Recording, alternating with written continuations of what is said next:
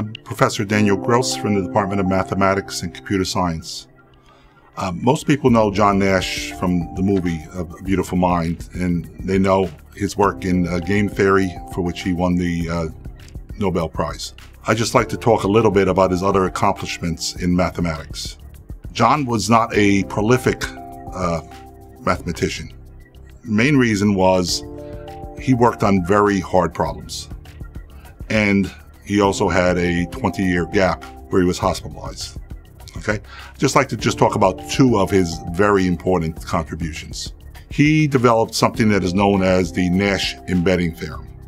Now, it's complicated for non-mathematicians. It's probably even a little complicated for mathematicians. But what he found was that every Riemannian manifold can be isometrically embedded into a Euclidean space. Now, you can think of a Riemannian manifold as like a sphere. And you can think of a Euclidean space as like the plane, except that he's talking about a higher dimension, but it's something like a plane. To be isometrically embedded means that it preserves distances. And of course, distance on a sphere is going around a curve, but distance in Euclidean space is a straight line. He had two theorems on this topic. His first theorem turned out to be a very simple proof, but it was intuitively, the results of this theorem or applications of this theorem were not intuitive. Okay, very difficult. His second form of the theorem turned out to be a very technical proof, but it was not surprising, the results that you can get from the theorem.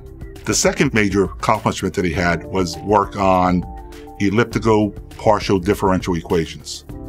Those are types of equations that are used to explain things like how heat passes through solids. He did some very significant work on this. Unfortunately, he found out that independently, an Italian had previously, maybe months earlier, also solved the same problem, even though both of them had used different methods. Most people thought that if he or the other person had independently solved this, they would have won the Fields Medal. Now, what the Fields Medal is a award given out every 4 years, which to a mathematician is the equivalent of a Nobel Prize, because there is no Nobel Prize in mathematics. People thought that he would have won it that year, except that the problem with the other participant.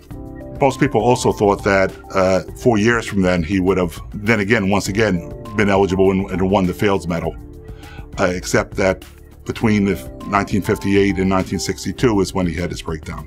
Those are just two of his very important accomplishments, and there are many more.